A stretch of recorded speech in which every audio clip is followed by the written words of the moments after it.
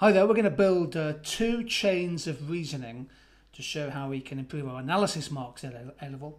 And we're going to be drawing on the data published in the chart, which is from the International Monetary Fund. It shows the annual rate of inflation for the world economy, which is bumping along about 2 or 3%. Advanced countries like Japan and Germany and the UK, much lower inflation, indeed some deflation in 2009, close to zero in some cases. And the grey line, which shows average inflation for the main emerging market and developing countries, including countries like China, Vietnam, Bangladesh, and a lot of sub-Saharan African countries.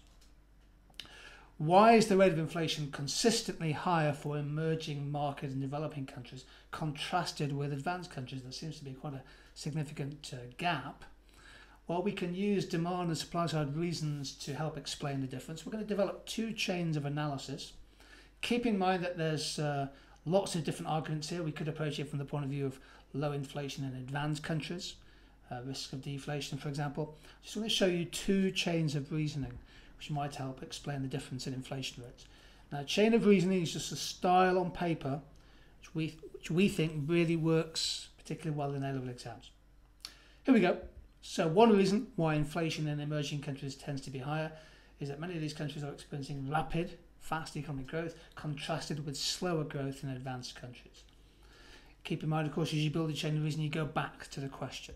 Fast growth can lead to excess demand and a positive output gap, thereby causing demand pull inflationary pressure.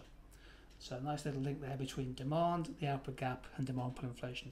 It also brings about cost push inflation, for example, because of rising global demand for raw materials. So we're trying to build a chain of analysis as to why inflation might be increasing.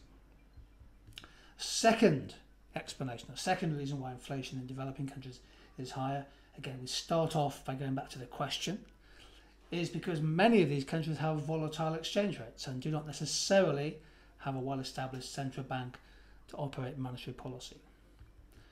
Therefore, nice connective phrase, if a fast-growing country, for example, has a large current account deficit, this can lead to a large depreciation in their exchange rate. One effect of this is a big jump in the prices of essential imports, where the elasticity is less than 1, of course, such as foodstuffs and energy. Keep the style on paper, keep it crisp, keep it clean, build chains of analysis linking back to the question so the examiners will get you good analysis marks. And of course, keep in mind there's always scope for a really good analysis diagram to nail the point.